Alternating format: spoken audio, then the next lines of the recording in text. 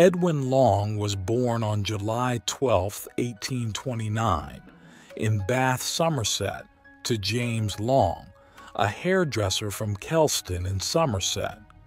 His early education took place at Dr. Viner's school in Bath. Choosing the path of a painter, Long ventured to London, where he honed his skills studying at the British Museum.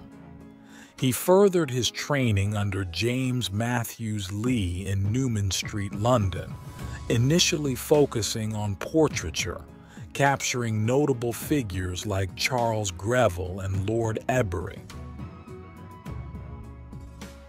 Long's artistic journey led him to form a significant friendship with John Philip, with whom he embarked on travels to Spain and Egypt. These voyages greatly impacted his artistic style, heavily influenced by the works of Velázquez and other Spanish masters. Notably, his earlier paintings such as La Posada, 1864, and Lazarilla and the Blind Beggar, 1870, reflect this Spanish influence, setting the stage for his evolving artistic direction. Long's artistic breakthrough arrived with the creation of pivotal pieces like The Suppliants, 1872, and The Babylonian Marriage Market, 1875, both acquired by Thomas Holloway. His artistic prowess flourished during a visit to Egypt and Syria in 1874, sparking a transformative shift in his work. Imbued with a deep understanding of Middle Eastern archaeology, he produced Oriental-themed paintings such as The Egyptian Feast, 1877, and The Gods and Their Makers, 1878.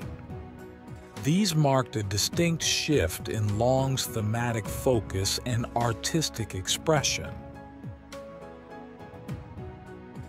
Long's paintings garnered significant attention and acclaim, particularly due to their emotional impact and resonance with the religious sentiments of the public.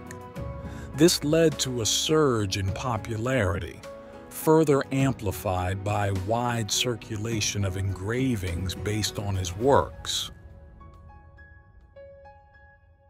His decision to exhibit his subsequent paintings in a separate gallery on Bond Street in London, starting in 1883, notably featuring pieces like Anno Domini and Zeuxis at Crotona, met with tremendous commercial success, cementing his place in the art world. In 1870, Long was elected as an Associate of the Royal Academy, followed by his appointment as an academician in 1881. Throughout his career, he received prestigious commissions and painted portraits of influential figures, including Baroness Burdett Coutts, Mrs. Brown, a friend of the Baroness, and Henry Irving. Noteworthy portraits from his later years include a memorial piece of the Earl of Iddesleigh and Cardinal Manning, widely regarded as one of his best efforts in portraiture. Long's artistic journey was not devoid of critical evaluation. While his earlier works showcased great power and earned him well-deserved success and popularity, art historian Lionel Cust observed that his later works suffered from a repetition of types, resulting in a sense of monotony.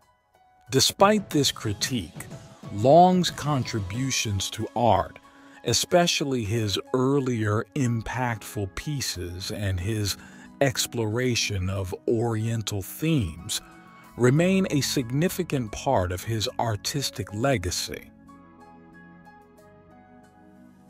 Tragically, Edwin Long passed away due to pneumonia following influenza at his residence, Kelston, in Netherhall Gardens, Hampstead, on May 15, 1891, at the age of 62. His artistic legacy endured through the collection of his works, forming the foundation of a Christian art gallery that replaced Gustave Doré's pieces in the renowned New Bond Street Gallery.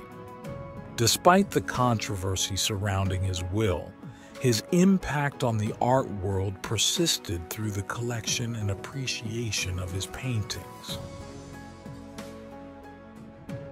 Art critics reflect on Long's career with a nuanced perspective. While acknowledging his early brilliance and undeniable success, they note a shift in his later works, marked by a repetitive style that detracted from their originality. However, his earlier contributions, especially those influenced by his travels to Spain and the Middle East, continue to be revered for their emotive depth and cultural significance, cementing Edwin Long's lasting impact on the art world.